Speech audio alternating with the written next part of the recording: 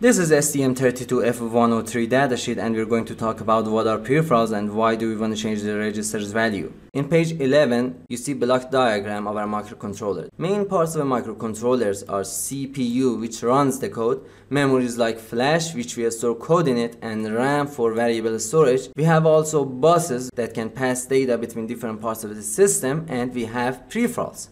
Peripherals are electrical circuits designed to do specific tasks, which is mostly about sending or receiving some form of data. This data could be of type Boolean, like a state of a GPIO pin. For example, configuring pins in input or output mode, or changing pin state in output mode, or reading pin state in input mode is done through GPIO peripherals. Each GPIO peripheral can control up to 16 pins. So how can we tell peripheral what do we want to do?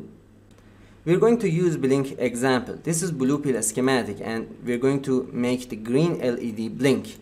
Anode of the green LED is connected to VCC and cathode is connected to PC13 with the resistor. So if we want this LED to light up, PC13 should be ground. So when our load is active, PC13 should sink current. So either push-pull or open drain configuration are acceptable.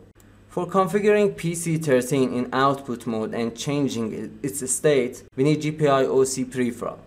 This is STM32F101-105 reference manual. 9.5 GPIO and AFIO register maps. Table 59 GPIO register map and reset values. Each peripheral has a set of registers. In our microcontroller, peripheral registers can be 16 or 32 bits. Each GPIO peripheral has 7 32-bit registers. For each pin, we have 4 bits for specifying the input or output configuration. The first two are called mode and the second two are called CNF. Each GPIO peripheral is responsible for 16 pins. So 16 times 4 would be 64. And we have two 32-bit registers for that. Port configuration register low or CRL is responsible for pin 0 to pin 7, and port configuration register high or CRH is responsible for pin 8 to pin 15. So for pin 13 of GPIO-C peripheral, we need to configure these 4 bits, which are mode 13 and CNF 13. We have to figure out what should we write in these bits. So go to 9.2 GPIO registers. Page 172, port configuration register high, GPIO-C CRH. First, we're going to talk about mode. Mode is 2 bits, and if we write 1, 0 or 2 in it, we get output mode with 2 MHz max speed. So what about CNF? We are in output mode. It has to be general purpose, but it can be push-pull or open drain. So it can be the first two. But I'm gonna choose open drain because in this situation, we don't have to change CNF bits. Because the reset value for CNF bits is 0, 1. We're gonna go back to register maps. As you can see, the reset value for CNF bits is 0, 1, so we don't have to change it. But the reset value for mode is 0, 0. And we need bit 21 to be 1, so we had to set bit 21 of GPIO-C CRH register to configure PC13 in output open drain mode. Next question is, how can we change output state of PC13? We can use ODR, BSRR or BRR registers. We're going to use ODR. 9.2 GPIO register and page 173 ODR register. ODR 13 is associated with pin 13. If you set this bit in GPIO-C ODR register, PC13 would be high or 3.3 volt. If we clear this bit, PC13 would be low or ground. Going back to register map, we know we have to change content of ODR and CRH register of GPIO-C peripheral. But where are these registers? To calculate address of a register, we have to add offset of that register and peripheral base address. Peripheral base address is address of the first register of that peripheral, and offset is the distance between a register address and base address of that peripheral. For finding base address of each peripheral, we need memory map. 3 memory and bus architecture. Page 50, 3.3 memory map. In table 3, you can see boundary addresses for different peripherals. The first address that you see here is base address of this peripheral. It means it's the address of first register of this peripheral. For port C or GPIO-C peripheral, we can see the base address here. Now we can calculate address of each register in GPIO-C peripheral. But before we start changing those registers, there is another thing that we have to do, and that's enabling GPIO-C peripheral clock. For that, we need APB2ENR register from RCC peripheral. 7311 RCC register map. RCC is a peripheral responsible for microcontroller's clock, and it has 3 registers for enabling or disabling other peripherals clock. There's a register called APB2ENR, and bit 4 of this register is for enabling or disabling GPIO-C clock. If you set this bit, GPIO-C clock would be enabled. If you clear this bit, GPIO-C clock would be disabled. Also, for finding address of this register, we had to add the offset of this register and base address of RCC peripheral. First of all, we need somewhere to put our projects. I'm gonna make a new folder here and name it. Open STM32 Cube IDE software. I'm gonna make this folder here our new workspace.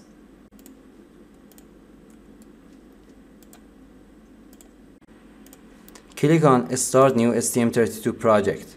In target selection page, we have to write our microcontroller's name in part number box.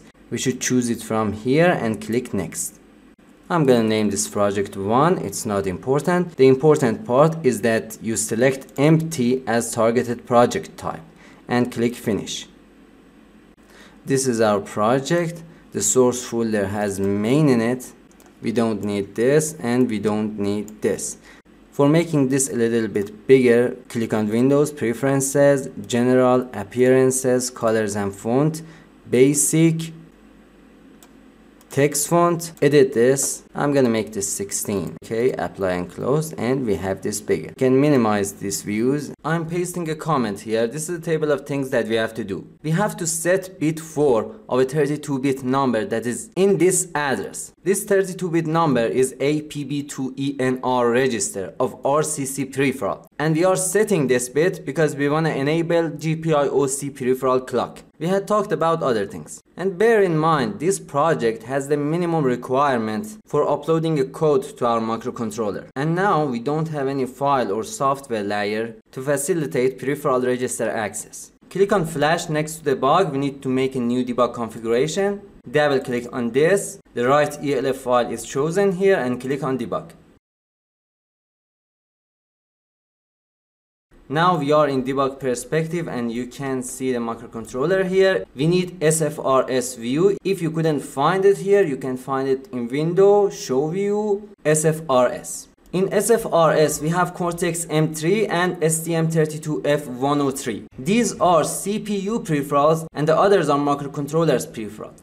We can minimize this. First, we have to set bit 4 of RCC APB2ENR register. RCC peripheral is here. You can open this. APB2ENR is here and click on bit 4, IOPCEN bit. Now all bits are visible here. If I click on this, I can change the state of this bit. It was 0 and now it's 1, and I can turn it to 0 again, and I can make it 1 again. So you can change peripherals register's value just with SFRS view. Next, we have to set bit 21 of GPIO-C CRH register. GPIO-C CRH register mode 13. This is bit 20 and this is bit 21. Pay attention, when I set this bit, what happens to this green LED? I set this bit, as you can see, green LED is turned on. Because PC13 is an output configuration now and its state is low, so LED is on. Then we go to ODR13 and we can turn LED off by setting bit 13.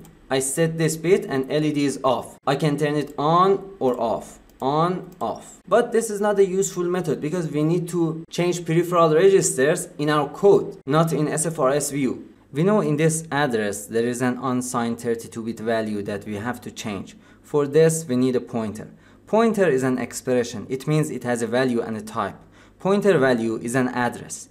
All addresses are 32-bit unsigned values. Imagine we have a pointer value named PTR and I change its value to APB2ENR address. If we put asterisk before PTR, now we can access what's in this address, which is the value of PTR. If we put asterisk pointer behind assignment operator, we're going to write in this address. And if we put it somewhere else, we're going to read from this address. Now I'm reading content of this address, I'm adding it to 1 and storing it in this address. Asterisk PTR is an expression. It means it has a type and a value. So what do you think its type should be? We are reading value from APB to ENR register or writing value to it. What is the type of this value? Because this is a 32-bit register, the type of value should be unsigned int or uint32, which is unsigned 32-bit value. So we need to specify what asterisk PTR type is going to be. Before defining our pointer variable, I'm going to define some regular variables. Before main function, first you write variable type. After that, one white space is mandatory. Then you can write variable name or a list of variable name. It means A and B are variables, both have 4 bytes in memory with unsigned 32-bit values. Next, I'm going to define a variable of type int16 and I'm going to name it C. It means C is going to have 2 bytes in memory with 16-bit signed value. So what about our pointer PTR? So before PTR we have to write its type, but compiler already knows what PTR is because it's going to be a pointer and all pointers are 32-bit unsigned values. What compiler doesn't know is what do we want the type of asterisk PTR to be, and that's exactly what we're going to specify in pointer definition. Our pointer name is PTR. In pointer definition, first you have to write what's going to be the type of asterisk PTR. In this situation, we want asterisk PTR to be of type uint32t. Then one white space is mandatory. Then you have to put asterisk or dereference operator. And after that, you have to write pointer name, which is PTR. Between PTR and asterisk, there could be spaces or not. So what's going to be the type of PTR itself? Type of a variable is written before that variable in definition of that variable. This is definition of PTR and this is PTR. Before PTR we have uint32t asterisk and this is the type of PTR. Now we have our pointer and we can read or write 32-bit values in APB to ENR address. But our goal is to set bit 4. How can we do that? First, you have to know about bit mask. Consider RCC APB to ENR, which is a 32-bit register.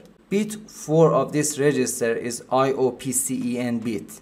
IOPCEN mask is a 32-bit value where all bits except bit 4 are 0. We can make this value, the mask value, with the left shift operator. We write 1 left shift 4. At first 1 is here, then 1, 2, 3, 4. It's shifted to left 4 times. We use this number to set or clear bit 4.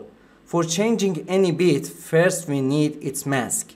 We want to set bit 4 of a register, but we don't want to change other bits. So first we have to know what is the value of that register. Then we have to change it and then save the new value in the register. For changing the value, we're going to use bitwise OR operator. This is a 32-bit register and this is a 32-bit mask of bit 4. For setting bit 4 of this register, we're going to bitwise OR value of this register with value of the mask of bit 4. All bits in register except bit 4 are ORed with 0. Whatever x is 0 or 1, when it's ORed with 0, result would be x unchanged. But bit 4 is going to get ORed with 1. And whatever this x is, when it gets ORed with 1, the result would be 1. Then we save result of this operation into register. We write this in C like this. Register bitwise OR mask. Then we save the result of this operation into register itself. We can write this also in this form. Register bitwise OR equal mask. For clearing a bit, we need reverse of bit mask. For clearing bit 20, we need a value with all bits 1 except bit 20, which must be 0. For making this value, we use bitwise NOT operator on bit mask, which reverses all bits. We bitwise AND this value and register value. All bits of this register except bit 20 get ANDed with 1, and the result would be bit unchanged. But bit 20 is ANDed with 0 and result would be 0. So for clearing a bit, first you bitwise AND the register value and not of bit mask, and then you save the result in register itself. You can write this also in this manner: register bitwise AND equal not mask. So for setting bit, you use bitwise or equal mask, and for clearing bit, you use bitwise AND equal not mask. Our pointer is holding APB2ENR address. For setting bit, we write asterisk PTR, then we write bitwise or assignment operator, and then we write bit mask, which is 1 left shift 4. And that's how we set bit 4 in this address. Next step is replacing our PTR. PTR is a variable pointer which is holding APB2ENR register address. But this address is not going to change and we don't need a variable pointer. We are going to write a constant pointer in place of PTR. Remember, pointer is an expression, whether it's constant or variable. An expression has a type and a value. The two things that we have to know about PTR. In place of PTR, I put parentheses. This parenthesis is going to contain our new expression, which is a constant pointer. First, we write pointer value, which is PTR value, which is APB2ENR address. For specifying type for this value, we have to do something called casting. For casting, I put a parenthesis before this value. And in this parenthesis, I write type of this expression, which I want to be the type of PTR, which is uint32t asterisk. I write type of my pointer in a parenthesis before value of that pointer, and I put that in a parenthesis. This is our new pointer, which is constant and has the same type and value as our variable pointer. We don't need PTR or these variables anymore. For making this line more readable, I'm gonna add some definition. This definition means wherever in code we write RCC APB2ENR is going to be replaced with our asterisk pointer. And with this definition, wherever in code we write RCC APB2ENR IOPCEN, it would be replaced with 1 left shift 4, which is what we want. After APB2ENR, we have to change CRH. This is our pointer to access CRH register. This is CRH address and this is type of our pointer. We put asterisk before our pointer to access register. For clearing bit, you do bitwise AND assignment with not of bit mask. We want to clear bit 20. Its mask would be 1 left shift 20. The next thing is setting bit 21. I make this 2021. We don't need to reverse it, and this is going to be bitwise OR. For setting bit, you bitwise OR it with bit mask. Next, we're going to set and clear bit 13 of ODR register in our infinite loop. This is ODR address, and this is our pointer that we need to access ODR register. And for accessing ODR, we use asterisk pointer. For setting bit 13, we do bitwise OR assignment with bit mask. And for clearing bit 13, we do bitwise AND assignment with not of bit mask. If we want blink LED to be visible by naked eye, we need a delay function. This delay function is just a nested for loop. We're going to call delay function here and here. I'm going to compile the code. We don't have any error and warning, and then going to debug perspective. Go to SFRS view. First, we need to see RCC APB2ENR register IOPCEN bit. Now you see this bit is 0. If I pass line 24 with a step into or a step over, you see this bit would be 1. This line set this bit. Now we go to GPIO CRH register and mode 13. Mode 13 is now 0, 0. But when we pass this line, bit 20 would be 0, and bit 20 is 0 right now, so nothing would happen. After passing this line, bit 21 would be 1. I pass this line, 21 is 1. And now LED is turned on. Then we go to ODR register. ODR 13, I'm gonna step over line 31 because I don't wanna go into function delay. I'm gonna step over this line too, and as you can see, ODR 13 is changed and LED is off now. If I step over function delay one more time, I reach line 34, and if I step over this line, this bit would be 0. This was first way of accessing peripheral registers. In this method, we had to make a pointer for each 32-bit register. For next method, we're going to use a structure. GPIOC peripheral has 7 32-bit registers that occupies 28 consecutive bytes. We can consider GPIOC peripheral registers as a structure with 7 32-bit unsigned members. To access this imaginary structure, we need a pointer. This pointer needs a value and a type. Pointer value would be address of this structure. Address of a thing is address of its first byte. So our pointer value would be GPIOC peripheral base address. To define a structure type in C, first write type def. Then we specify our structure type. For that, first structure keyword, then structure members in curly bracket. This structure type has 7 32-bit members. Then our new type name. We are doing two things here. First, defining a structure type. This is a type and we can define a structure variable with this. Second, defining a new type based on our structure type with type def. Our new type name is GPIOT. We needed this type to make our pointer. Next, we're going to make a pointer to access GPIOC peripheral registers. To make a pointer, first we write its value, which is GPIOC peripheral base address. Before that, I put parentheses to cast this number and specify its type.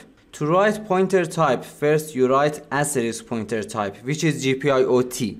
Then we put asterisk. This is our pointer, and if we put asterisk behind it, we can access a structure of type GPIOT that is in this address. We want to access CRH or other GPIOC peripheral registers as a member of a structure. To access a structure member, we have to put our asterisk PTR in parentheses and put dot operator after that. We want to access CRH and we know it is GPIOC peripheral second register. So we choose X2. This is access to CRH and we can bitwise OR this with bit 21 mask to set it. We can also change X2 to CRH to make our code more readable. And I can delete X2 here, and now if I press Ctrl space, I can choose CRH. I did it for other registers as well. This structure type is designed according to GPIO peripheral registers. Next step is using arrow operator. This is our pointer. Instead of putting asterisk operator behind our pointer, putting them in parentheses and putting dot after them for accessing structure members, we can just use arrow operator. This is our pointer, and when we have pointer to an structure, we can put arrow operator after it and then we can access structure members. I'm going to choose CRH. Then I add definition of our pointer. This means wherever in code we write GPIOC, it's going to be replaced with this, which is our pointer.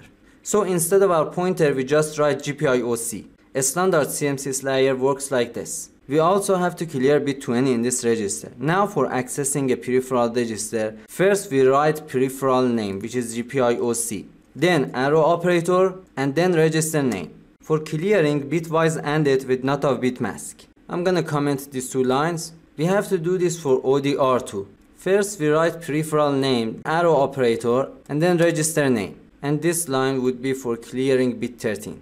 Compile the code, no error or warning.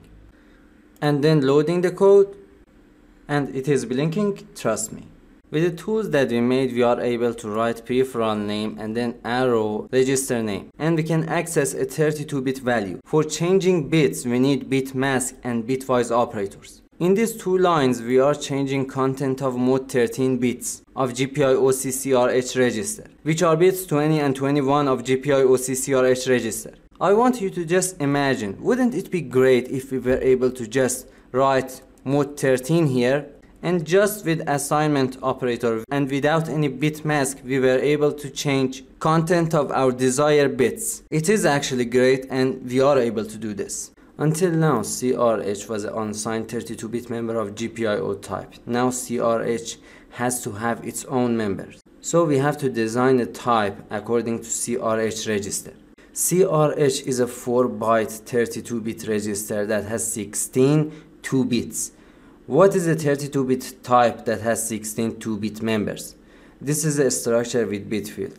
Starting from bit 0, first member should be mode 8 with 2 bits, then CNF8 with 2 bits, and last bit field should be CNF15 with 2 bits. We are going to design a structure this time for CRH. We have to do it before GPIO type. First type def, then struct, then in curly bracket we're gonna define a structure members. To define a bitfield member, first we write its type, then one space is mandatory, then its name, then colon, and then we're going to specify how many bits we want this bitfield to have. It's going to have 2 bits, then semicolon. And also before all bitfields you have to add volatile.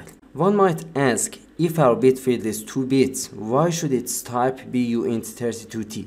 Because bitfield type specifies its alignment and if it's signed or unsigned. I wrote other bitfields according to CRH register. Then we have to name our new type. I name it CRH type. Sum of all bitfields is 32 bit and CRH type is a 4 byte type. In next step we have to change CRH type to our new one. Now CRH is a structure that has 16 bitfields, each 2 bit. Now we have to use it. I'm gonna comment these 2 lines and I'm gonna delete this. Now for accessing a bit and changing it, first we write peripheral's name, then arrow operator. Next I'm gonna choose register and I know this is a structure now, so I can access its member which are bitfields. After I put dot after CRH, I can access this structure member. I'm gonna need to change mode 13. I don't need bitwise operator anymore. I can access bit 20 and 21 just with assignment operator. And we also don't need bit mask anymore. So we gained something. Now we can access bits. But what if we wanted to access our peripheral in a 32-bit manner? We can solve this problem with union. CRH shouldn't be a structure. It should be a union.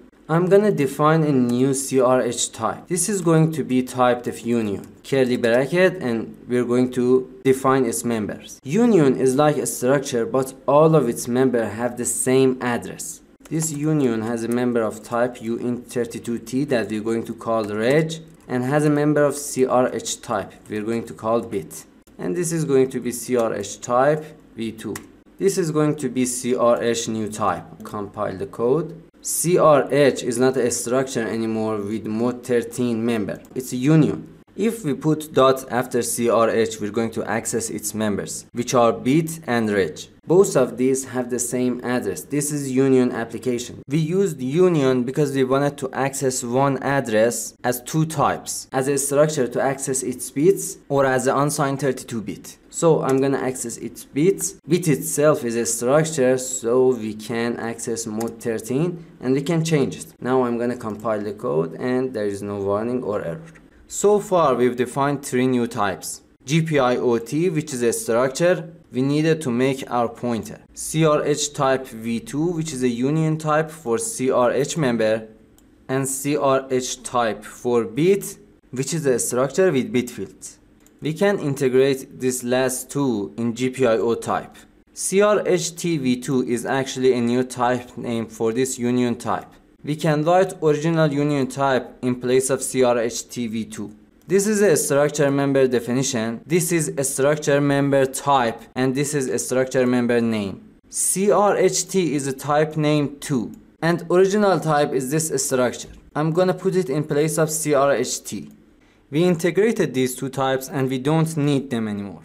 Next step is doing what we did for CRH register for ODR register. So ODR type is going to be a union. We're going to define its member in a curly bracket. First member is going to be of type uint32t and we're going to call it reg. Second member is going to be a structure with bitfields that we're going to design according to ODR register. Reference manual, page 173. If we start from bit 0, first bitfield would be ODR 0 with 1 bit. Second would be ODR 1 with 1 bit. And last would be ODR 15 with 1 bit. I'm going to design a structure based on this register. First we write volatile, then bitfield type, which would be uint32t, then bitfield name, which is ODR0, colon and number of bit, and then semicolon. I wrote other bitfields according to ODR register. This structure is a union member type. We're going to name this member bit, and our union name would be ODR. Next we're going to use this.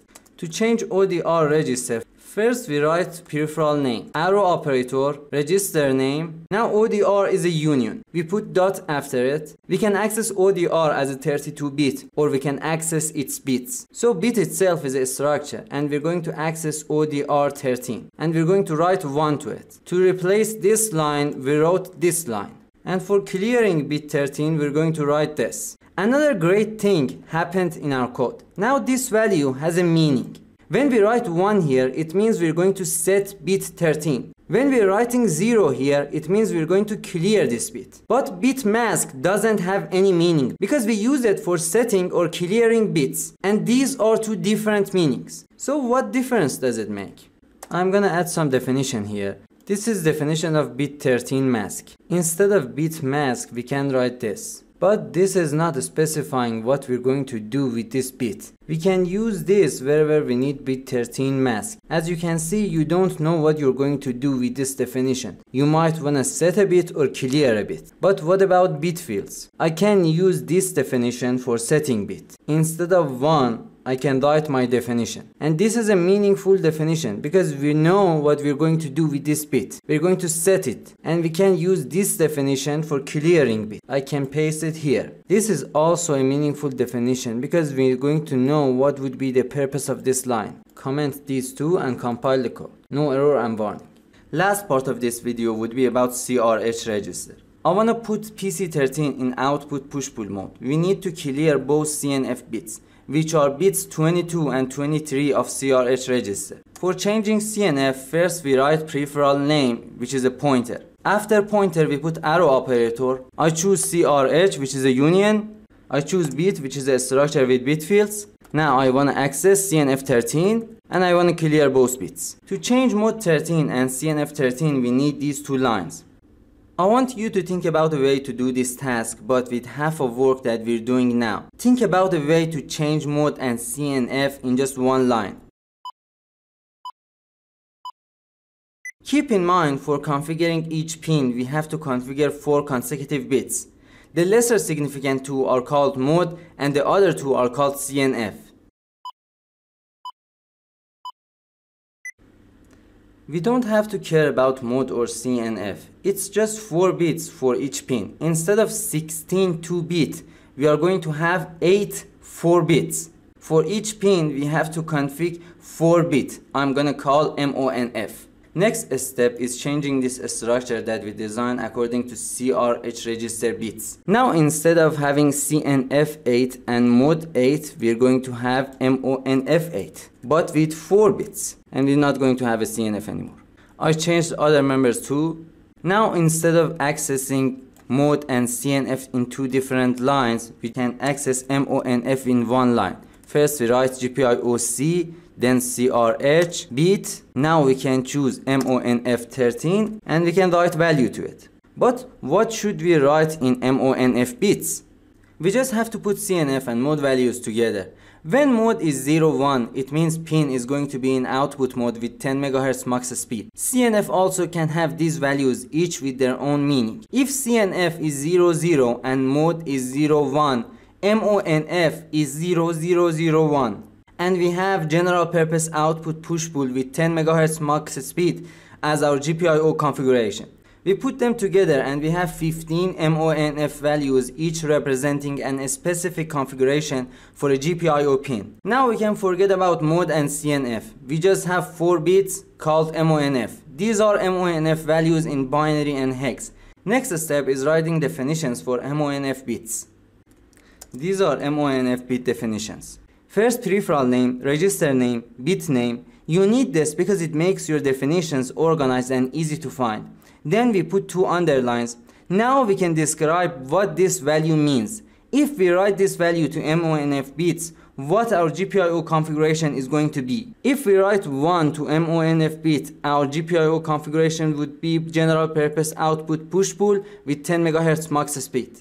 For PC13, we want it to be general purpose output push-pull with 2 MHz max speed. For this, CNF13 must be 00 and mode 13 must be 10. So MONF13 must be 0010 or 2. In place of 2, we write this. This is the value that we have to write to MONF bits to get general purpose output push-pull configuration with 2 MHz max speed.